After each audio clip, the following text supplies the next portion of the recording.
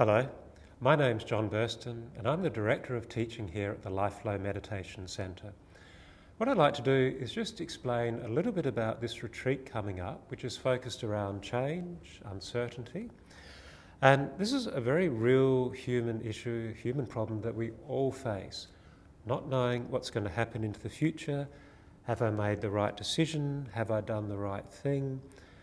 And particularly if you're prone to worry, these kinds of situations or these kind of thoughts can really quickly flip you into a state of panic, state of worry, anxiety. And if you do that enough, you can even end up in a bit of a state of depression later on when you've burnt up so much energy and haven't achieved anything, haven't gone anywhere. So it's a very real issue, something we have a lot of currently with not knowing if we're going to go in or out of a lockdown, etc.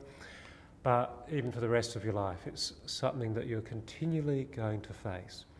Now, understanding it is one thing, but what can you actually do about it? You need to get beyond the understanding into something that you can practically do. And that's what the meditation tradition gives, is a range of skills, a range of approaches that you can do, that you can put in place.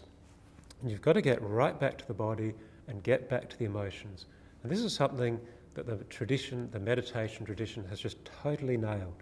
So we'll be going through the understanding of it, but plus the very practical things you can do to deal with this constant situation or this constant human issue of uncertainty, of not knowing, and dealing with change.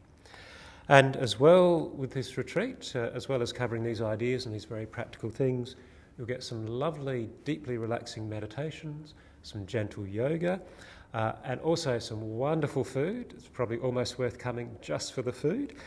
So it'll be on a Saturday and a Sunday, 9:15 through to 3:30, and it should be a wonderful experience for everyone. So look forward to seeing you there.